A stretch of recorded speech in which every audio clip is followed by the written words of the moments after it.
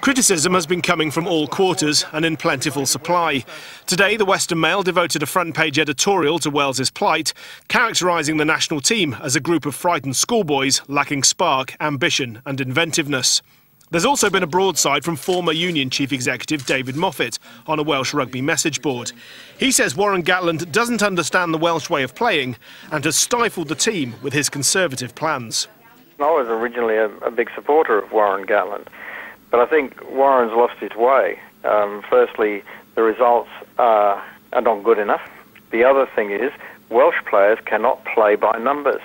They're instinctive, they're brilliant, they love to express themselves.